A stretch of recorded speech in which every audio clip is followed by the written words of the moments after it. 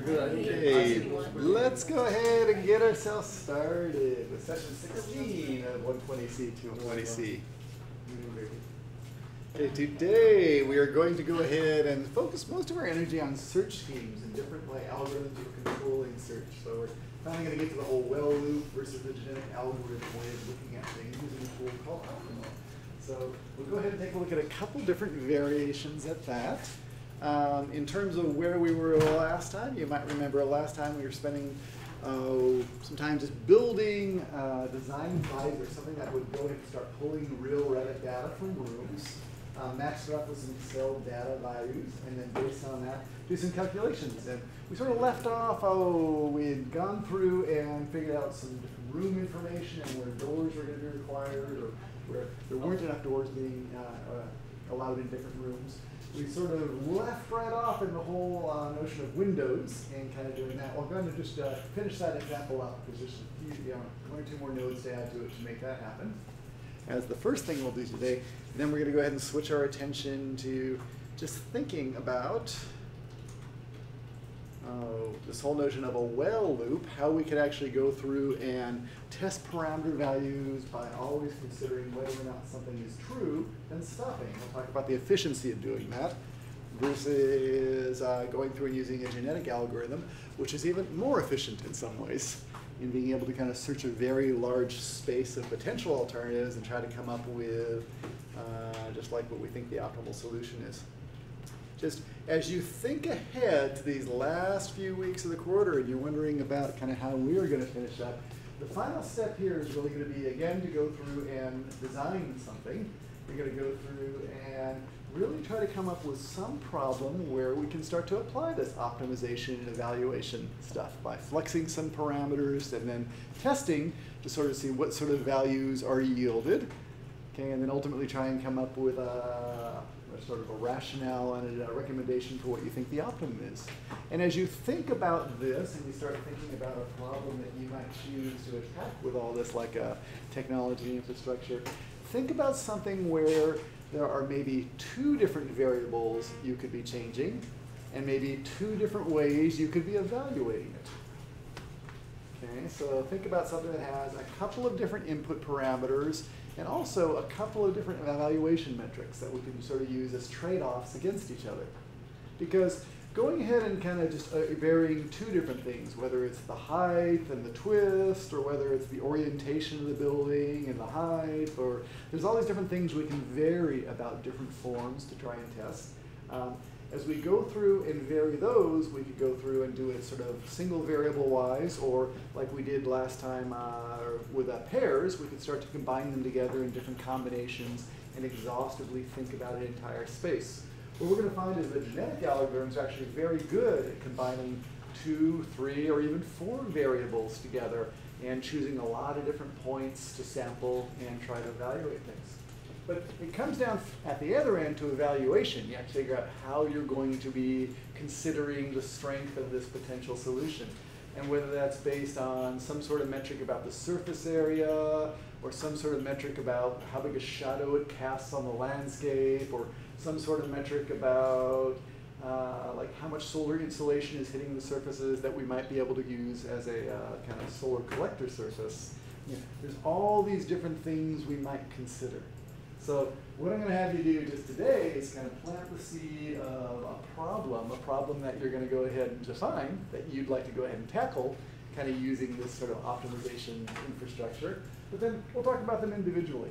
So think about a problem that you think would be interesting to solve, whether that's sort of energy-based, whether it's form-based, whether it's strength-based. Think about something that you'd be interested in solving, then we can talk about how to scope it down and actually make it fit the box of what we have available. Okay? But in general, think about something where there's a couple of different ways of looking at it. So we can have a trade-off between two different evaluations, and you can try and figure out really where it's really not going to be a single optimal solution. There's going to be a curve of potentially optimal solutions, or equally attractive solutions. Okay, we'll get to that. Okay, but let us go ahead and just dive into today. What I wanted to do at the starting point was just kind of finish up that whole notion of evaluating Revit rooms, for that little design advisor. If you go ahead and open up 16.1, you'll see there's just a little bit of tail-end infrastructure on the example that we were working on last time. So if you go to 16.1, what we had done last time was we had downloaded and installed both Clockwork and Lunchbox, our custom utility packages, or nodes. We had gone through and basically got some model values, some Excel files. We sort of put those together and color-coded the rooms. We computed a design occupancy for each room just based on the area and the occupancy, so how many people would fit in the room. And based on that, we figured out if there were enough doors. So that was actually pretty much okay. We next said, hey, what if we could go ahead and just extend this example to just really considering the window area? And we can use this to consider the window area, we can use it to consider the ventilation area, any number of things we might pull from the model just to see if the model is adequate. If we were going to use the window area, we were going to use the kind of threshold of 10% of the floor area needing to be provided through windows. And again, what that is considered is kind of a lighting threshold. If you don't have that, you have to put in artificial lights, which you probably would do anyway, but they sort of would prefer that you actually provide a little bit of natural lighting and do it that way. What else? That's independent of the lead daylighting criteria, which actually would probably have even more window than that. But I mean, it wouldn't be based on floor area, it'd be based more on a realistic evaluation of just how much light, how many lumens were actually in the room at different times. In fact, if anyone wants to sort of do an evaluation like that, there's a really cool example that I can point you to where it has a building, we have windows all over the side of the building, and it basically tries to optimize the size of the windows to get just the right amount of daylighting in the building. Because if you've ever played with that, it's a little bit tricky, whether you have too much or too little, and it'd be nice to sort of have something that could focus in and kind of adjust the window parameters to sort of get you to the size that's required to provide that right amount of daylighting. Okay, but what we're going to do is continue with the whole notion of the windows and do that by just opening up 16.1. 16.1, oh, let me go ahead and pop on out over here.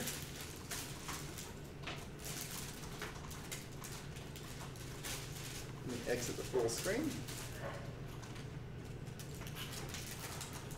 So we get a little bit of camera action.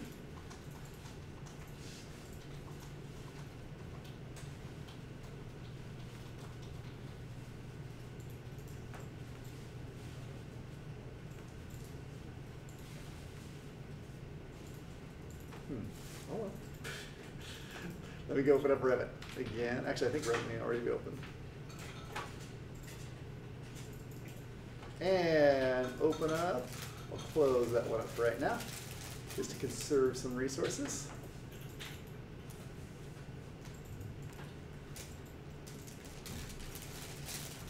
I'll open up 16.1 again.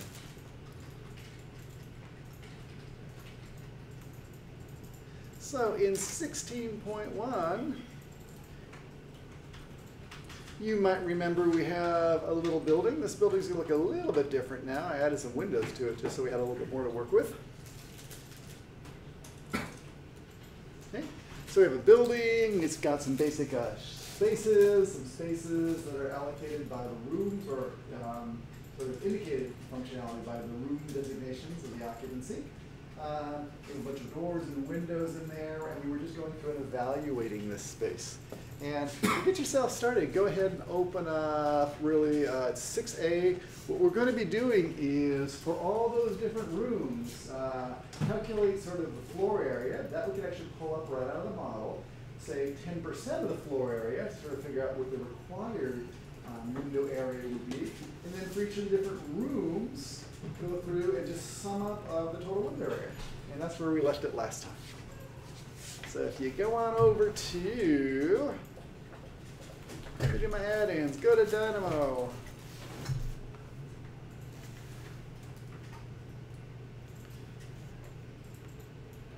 And if you open up 16.1, let's go to 6A.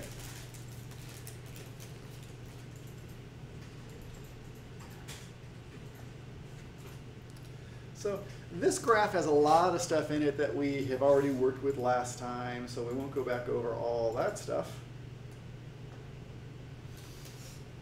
There's a lot of information in here, just roughly in terms of getting the rooms, kind of computing or breaking these different volumes that represent the rooms, gathering some values, looking at some Excel things, and just going through and doing some matching. And all through this part of the graph, right in here, we were going through and just doing all the door calculations. So we're going to go up just a little bit higher and focus on windows instead. So if you come on in here at a high level, way over on the left-hand side, what we're doing is grabbing all the rooms. And then from the rooms, we were gathering a little information. So one thing we did was we wanted to go through and compute the room area. So for the room area, what we did was we just said that, or the required window area, we were just going to take the room area and multiply it by 10%.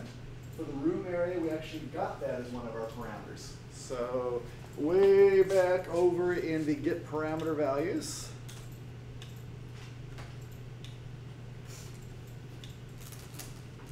we snagged the area. So that should theoretically have a nice set of values in it now. If I go through and even run right now, I'm just going to give it a quick one. Yeah, Tom. Those custom list match with values, what was that from again? It was from Clockwork, or the other one was Lunchbox. I think it came from Clockwork. Okay. So if you're on a machine where you don't have that yet, go ahead and reload it.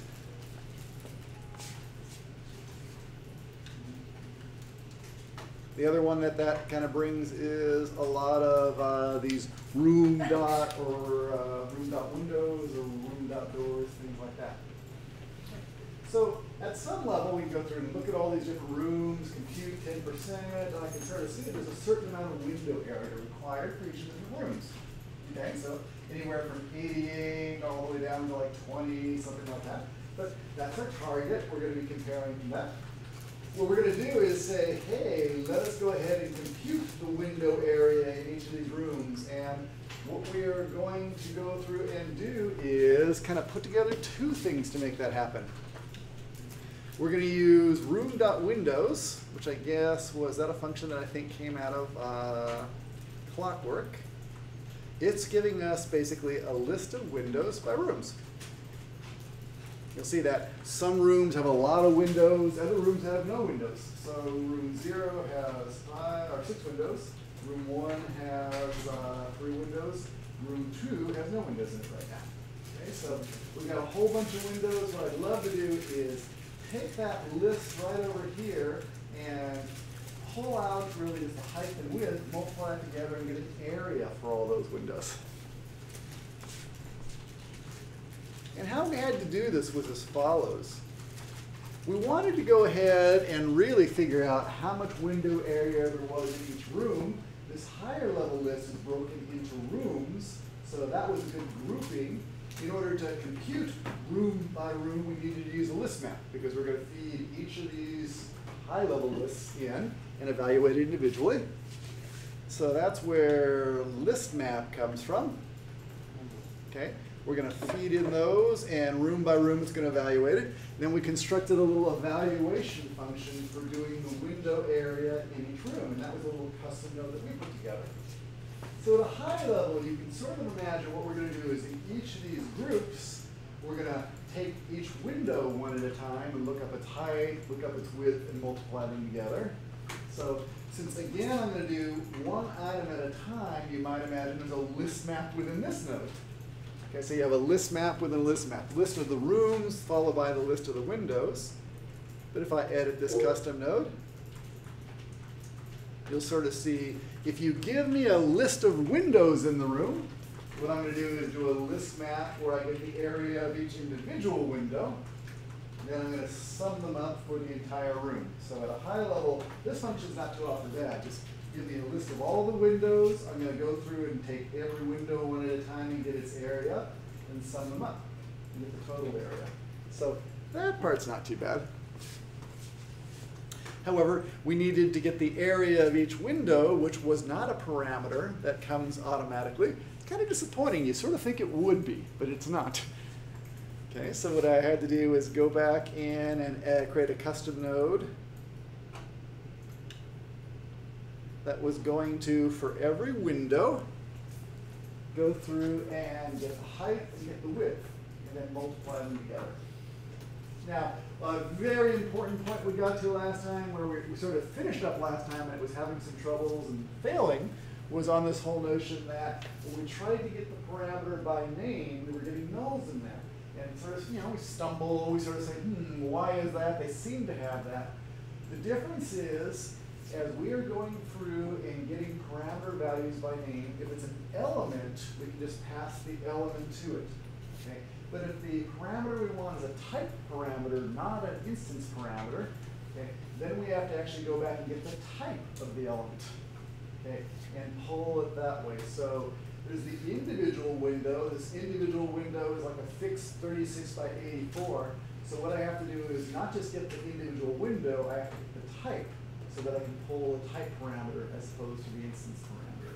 And sorry if that's confusing. That's just kind of this funkiness about where we have the parameters living, at the high level or the low level. But element.type was a fantastic function. Again, I think it came from Lunchbox or Clockwork. It was one of those. Remember that? Clockwork? Clockwork's a fantastic group of things. It finds all sorts of good stuff for you. But the net of all this is that we're going to go through, grab the height and width, we're going to multiply them together and return that. So I actually just, for completeness, also return the window height and the window width, just in case you might need them. Go back into window area by room. So my list map, I have the choice here of which of those values I'm going to pull, whether it's the area, the height, the width. I can only pull one though. If I want to pull several, I have to put them together in a list and pull the list. Okay? So I'm going to pull the window areas. That should give me a list of all the areas for all the windows in each room, sum them up, and I get the total area.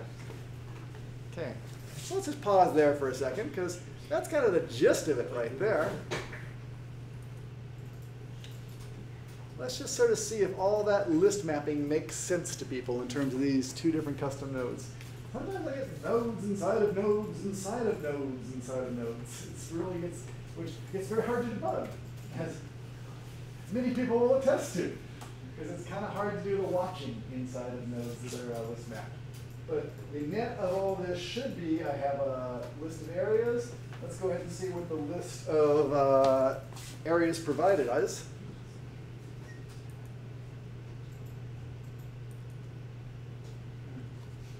Okay, so let's check it out. These should be in the same sort of order. So how are we going to figure out which of these are adequate and which of these are inadequate? Like, can you spot which ones are, is the first one adequate or inadequate? It looks like it's inadequate right now. It has 72, it wants 88, so it's on the bad side. Next one has 36, requires 26. Okay, that's looking good. So it looks like I'm just going to go through and compare these things.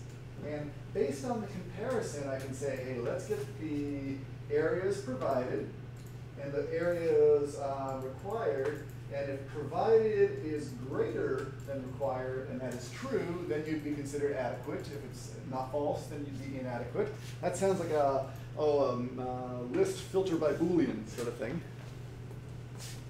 So to set that up, we go next door here. I'm going to do the provided window area and the required window area. Okay, and that's going to give me, hopefully, a whole bunch of true, false values.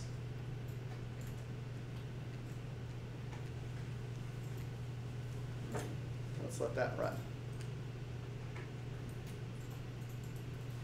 Actually, I got two different things there. Let me tell you what I got going. Okay. If I just do the greater than or less than, so provided, let's see which way I wrote this, because I could rewrite it the other way here. I'm looking for true being provided is less than what's required.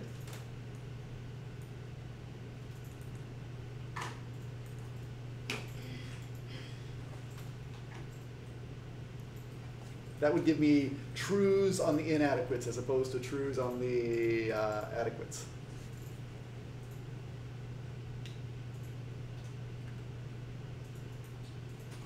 Now, just having this list of trues or falses is already sufficient to go through and say, hey, given that trues and falses, we can go through and list, filter by Boolean mask, filter that in, provide it with the list of windows in each of the rooms, and it'll only include the ones that are inadequate.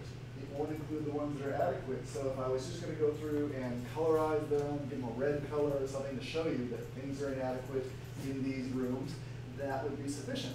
So you can go through and do that. That's what this list filter does right here. List, filter by Boolean mask. It takes those, so you'll see it. You come on in here, there's going to be a list of, this should be windows in the rooms where they're inadequate. Actually, in this case, what I'm doing is just highlighting the rooms where it's inadequate. So what I did was, it's all in the same order. These are the rooms that have inadequate windows. What I'm doing actually here for my list, I could have grabbed a list of windows. It all depends how I want to graphically portray this for you. What I went through is, and I grabbed those masses that I could colorize and pulled them across. Okay, so those masses that I created, oh, way back where? Right over here, that we were colorizing. Pull them across, and we are ready to go. Now, with that list of masses, we have the ins and we have the outs again. So in terms of the ins, if I want to get all the inadequate ones and I want to colorize them just to sort of indicate, hey, this is a room that has a problem, what I can do is, let's take that list and I'm just going to override it with some color. So for example here, I can take that big old list, only the ends, I'm going to override the color of those masses with a nice red color. Okay. And that actually seems pretty reasonable. So let's go ahead and do that as a starting point. That should highlight in the model now all the rooms with inadequate windows. Let me go to show the masses and the walls.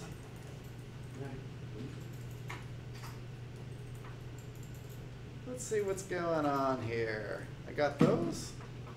I got the colors. Let me try running this, see if it all works.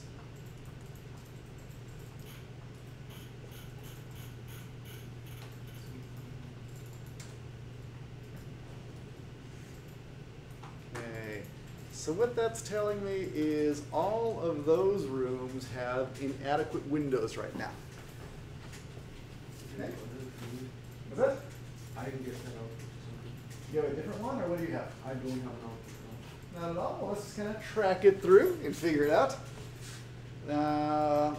Do you have a nice list filter by Boolean mask? Do you have a bunch of in there? Yeah. And on the inside right now, you have a bunch of values in there? Yeah. Okay. Is that connected to the element color override view? Okay. So it looks like you can kind of click on that one down, see if there's a bunch of elements that have been overridden in color. They are.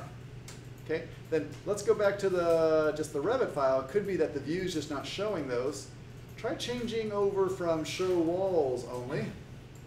Okay. Try changing to show masses and walls. Yeah, it's in either of the views, show masses only, show masses on the walls. Either of them is not showing. Interesting. Okay. Is anyone else getting it to show? Let's start with that. Okay, you're getting it to show. Run it twice though. You had to run it twice? Yeah. Okay. Andrew, did you get it to work? Lemma, how about you? My elements went overridden. Let us just sort of see if I can figure out a pattern here. Okay. So I got some nice import instances. That looks fine. That looks fine over there. It should be overriding in that. Okay, let's go back over to. But they're the same values, so does that mean that they're not being overridden? Oh no. Actually, it's the same instance. It's just the color will be different. Oh, okay. So let's just take a look in. You got it now? Yeah. Okay, yeah, I just got it. I ran it twice. Like I hit button. Beautiful. Okay, so far it looks like many of the rooms aren't quite adequate yet. Okay. Nothing's actually. Let me go ahead and let's adjust this just a little. Here's the deal. If I go through and I add some more windows to some of these rooms, I'd like that color graph to change so the reds become whites and stuff like that. We have to do a little change though to make that happen, because here's the problem with color overriding. Color overriding, once you override something, if you run it again and it's no longer overridden, it won't undo it. Okay? So what I need to do is actually be a little more explicit about this. I could say if you're in or you're failing, give you red. If you're okay, give you green. And that way, if things change, it'll always explicitly set your color. Okay, so let's change the graph around just a little bit like that so we can see what that effect is. And then we'll go through and start adding some windows. So here's the deal. I have all my ins. They're all being overridden in red. If I take all my outs and I override them in green, okay, then I'll have something that should toggle. So let's take all my outs. Those are going to be the ones where it is adequate. Let's try running that.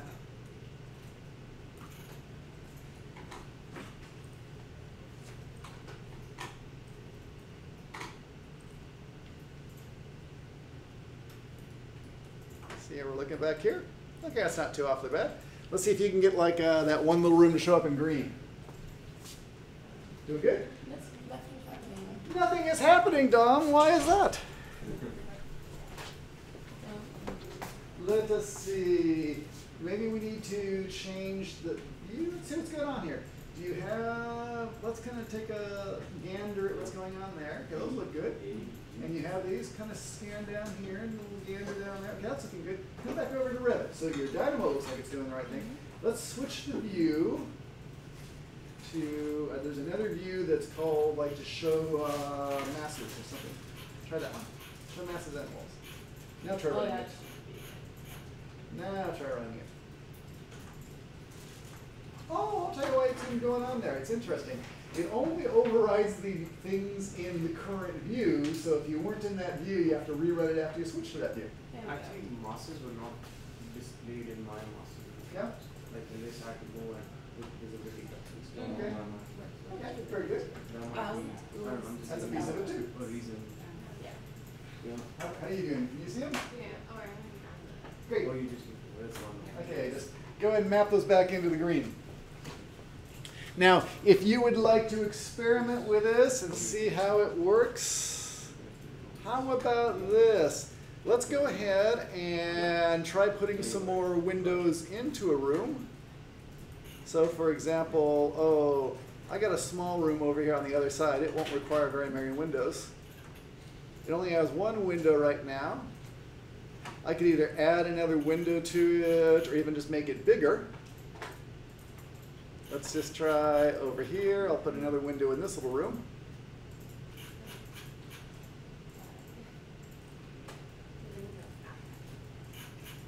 Now, before you go through and rerun the script, watch out for this. This is something that I kept on getting in trouble with. It's this whole notion that you have to, as long as it still says modify place window over here, okay, the node's not picking up the new update. So click it over to modify after you've added some windows.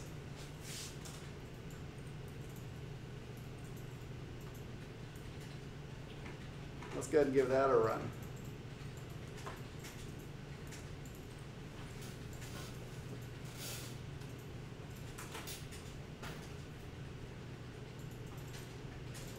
Okay, so one's better, the other one's not quite there. So I can keep on sort of tweaking with it.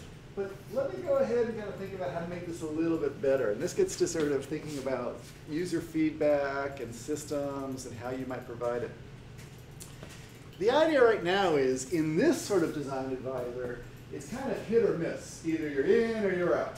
Everything's good, everything's bad. And the truth is, that's okay to sort of know whether you've sort of met the requirements, but it's not as helpful as it might be in terms of helping you understand how close are you. Because if you're actually pretty close to being okay and you just need to adjust a few things, that's different than, oh, you're way off the mark and need to really make a radical change. So what I want to do is actually use, it's a good just general principle to apply to a lot of problems, is go through and not only go through and apply the whole notion of are you greater than or less than, but actually to go through and compute a little ratio. Okay?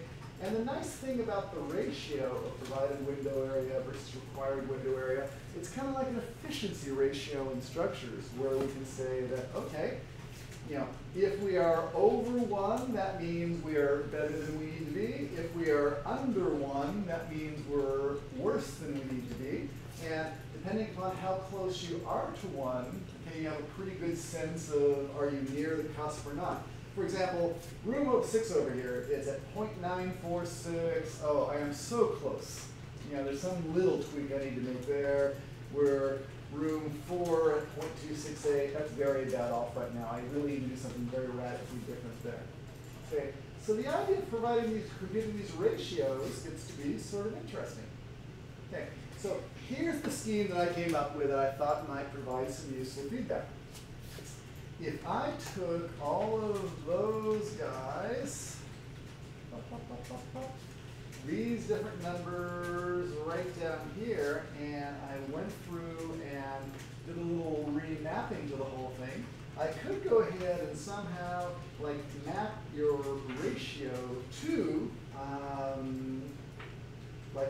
color value so that it'd be somewhere between like solid red and very, very pale red, that we get sort of a range of values in there. That is, if you're really bad off, make it solid red. If you're pretty close, make it paler and paler red until you finally get to green.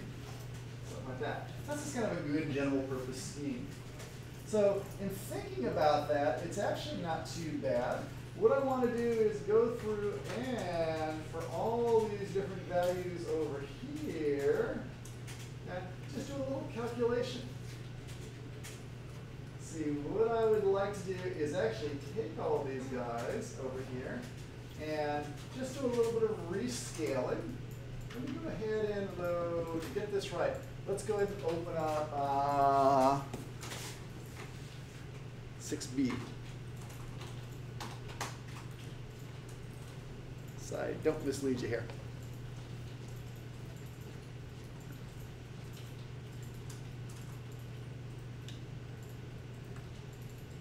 So here's what I want to do.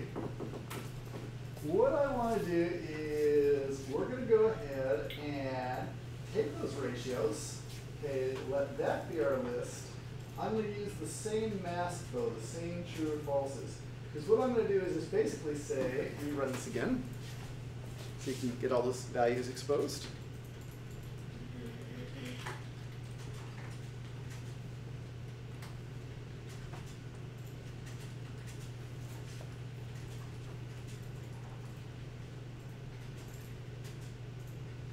Okay. What we're going to say is that basically if you're in the true bucket, okay, you are basically just going to go through and be highlighted as green. If you, however, are on the in bucket, if you're in the, or excuse me, if you're in the false bucket, in the out bucket, and you're considered adequate right now, you're going to go straight to green. If you're on the in bucket, though, however, what we're going to do is we're going to go through and compute sort of a range, okay, of like different values, scaling from 0 to 255, and sort of adjust the color based on that. So let's show you what that looks like. At a high level, what we're going to do is just break the list into two. Either you're below 1 or you're above 1. Okay, and we did that just by doing filter on all the ratios, okay, using the same sort of requirements, okay, whether it's greater or less than. So that's super. What I want to do now is for all these numbers between 0 and 1, but not quite to 1, is go through and rescale them. Because in our color scheme, anything between, we go from 0 to 255. Okay. So we want to scale basically 0 to 1 to be 0 to 255. So I'm going to just do a little remap on that. So the way you might interpret that is the closer you are, the more intense the number is here. The less you are, the less intense the number is here. And then how that actually works is when it comes time to pull them over, okay, I won't just give them reds. What I'm going to do is actually give them a little bit of green and blue. What happens to solid red if you start introducing green and blue, it gets whiter and whiter.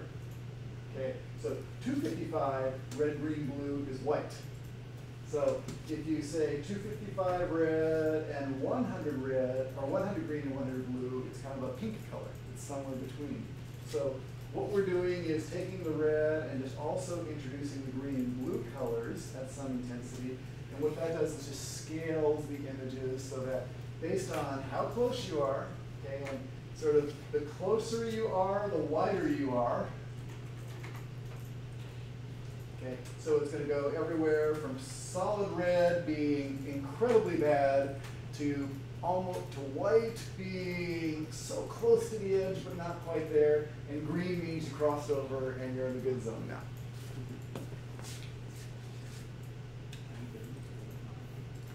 So let's go ahead and run that and see how that goes. What I'm going to do here is I'm going to take all these out again, just because since I generated all those masses before, it may not be referring to the right ones. Actually, it might be okay now. What's that? Did you just delete everything? I did not delete. What I wanted over to show masses. Since I opened, well, it probably would still work. It does work. Did work? Okay. Let's just go back over then.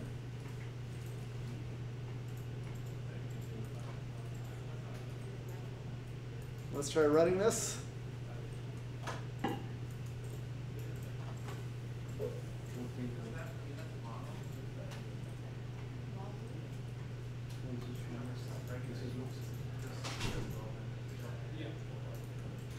I'm not getting my color overriding the way I want to, though. There's still two reds, so let me sort of figure out why that is. Actually,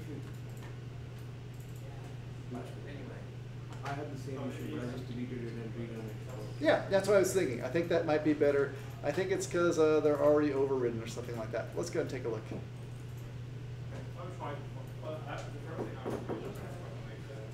Okay. So you go, oh, that's looking a little bit better. It looks like it regenerated itself. Okay, so this graph I would interpret as these rooms which are white but not quite yet green. They are very, very close but not quite there. The reds are way off. The greens are actually good right now. So if you know that the white room is actually pretty close and you just need to adjust it a little, you could try adding more windows or just try like changing to a larger window size.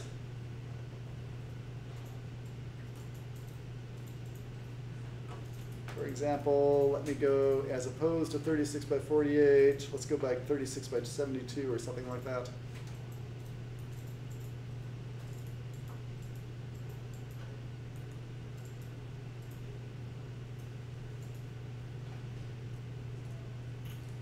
And I'll do a little 36 by 72 action over here too. Did you change anything, like other than putting the window area on the filter by Boolean map? I'm trying to, let's go back and take a look. I think there was a couple more steps in there.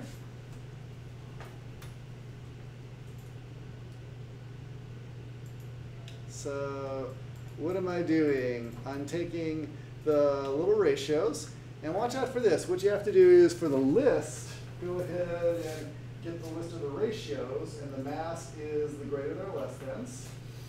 Let's just check it one step at a time. Are you getting? Oh, okay, I'm seeing it wrong. That's what's wrong.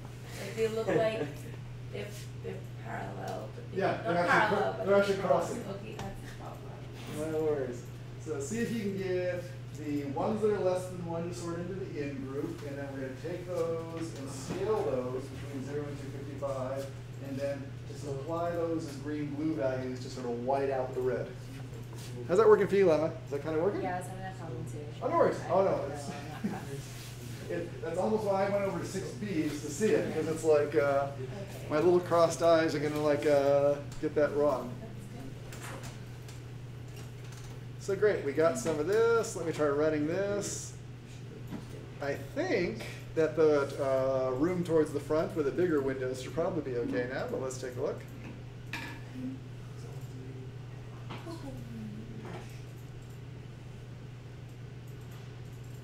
Ah, so it shifted over to the green zone. So we're slowly but surely knocking them down. So the idea of this is really there's a couple of big things to do. A, you can go ahead and get values out of the Revit model and kind of compare them to design code requirements, which is good. You can sort of like, it's nice to have something that you can just sort of say, let me run a code check on you before I submit it to someone who'll do it manually, so you can kind of pre-flight it and make sure that you're meeting all the requirements. Okay. B, as you're going through, if you go through and do any sort of overrides, watch out for the whole case of if things flip between being good or bad. If you only override one side of the equation, you know, it may not reflect the change, so it's always better to sort of have a positive and a negative so that you're explicitly controlling the color. That way, things that ended up being red but later shifted don't remain red and just kind of confuse you. And the third piece I'd sort of call out about this is just the whole notion of scaling. If you're going to provide some sort of color feedback or something like that, you know, it's not only just whether it's true or false, you might be able to kind of give a little extra feedback to help people understand what needs to happen. For example, oh, this room over here, it looks like it's pretty close. This lunchroom area, that looks like we're pretty far off in there, so you might have to add a lot of windows there. For some of these different spaces, or maybe this big hallway area, even those with their restrooms or something like that, they may be exempt from this requirement. Okay, so it'd also be nice to have some sort of flag we're checking for to see, did you just, you know, do you even require this? And like in daylighting we do that because only regularly occupied rooms get considered. Ones that aren't regularly occupied we just knock off for consideration. So we could pull them off, we could even color them in yellow or something like that just to indicate they're not being considered. Okay. So that's our little design advisor, just kind of pulling values and kind of bringing them across. Kind of a good thing to look at in terms of, as even if you're thinking about your models, what you might do for the final project. You can go ahead and do things that are very mathematically driven, but if you have some Revit models, we could also just actually pull values out of the Revit models and kind of work with them too. So kind of go either way. I kind of like just working with and manipulating Revit stuff just because it feels like it's, oh, giving you a handy little boost or something like that. Or something, and now after I finish my designs, having to check these requirements, you know, I might slip, so it's always good to go through, and I probably have about 5 things I should check, always, just to make sure they were met, just because they're sort of very easy code requirements. Okay, super. Let us put that one away. How about this? It's 11:20 now. I'm going to flip it a little. Why don't we go ahead and just take our break now for 5 minutes, and when you come on back, we're going to shift our gears very radically and just start talking about looping strategies and how we do searches. Okay, so it's going to sort of look sort of similar to this in some ways. Okay, so come on back in 5.